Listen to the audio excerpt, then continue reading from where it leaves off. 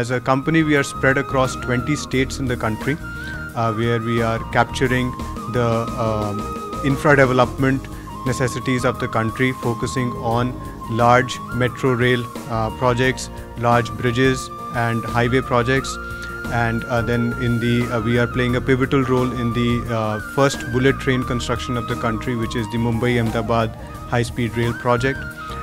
Along with that, we are spread across the country with our services in steel logistics. We are working with the large public sector undertakings as well as large private steel companies to ensure proper logistic services, advanced logistic services and solutions to them and their clients.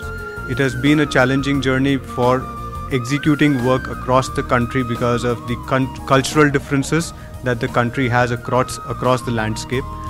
And also challenges have been in growing from a small company into a medium scale company as of date. In these challenges, in this journey, the challenges that have specifically been of great importance has been in ensuring that we continue to remain relevant for our customers. So with that, to overcome those challenges, we've ensured we've always kept our equipment base. We've got a base of 200 plus machines. So those machines are regularly churned to ensure that new technology is part of the equipment base that we have.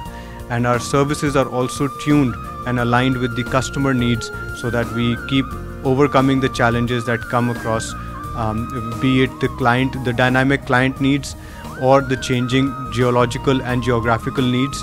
As an entrepreneur, the focus on your target as to what you wish to give back to the society in the form of the services or the products that you bring to the society.